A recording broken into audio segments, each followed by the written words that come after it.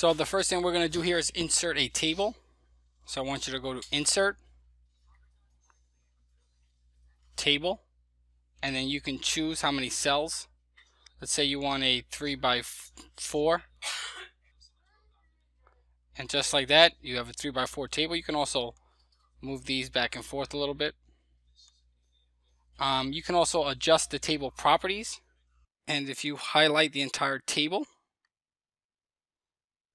and you go to Format, you can go to Table and you can adjust the properties. Here you can change the color of the border, background color,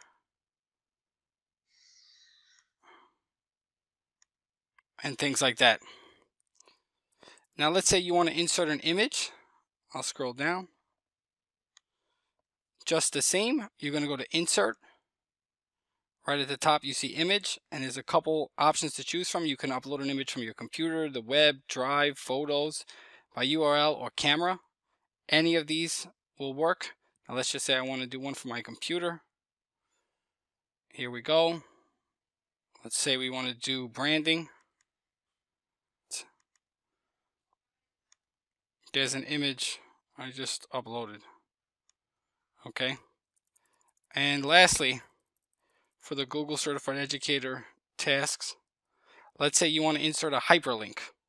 If you want to insert a hyperlink, you go to Insert, and you can go to Link, and you paste your link in here. So I previously have a YouTube video, and I can just type in video link,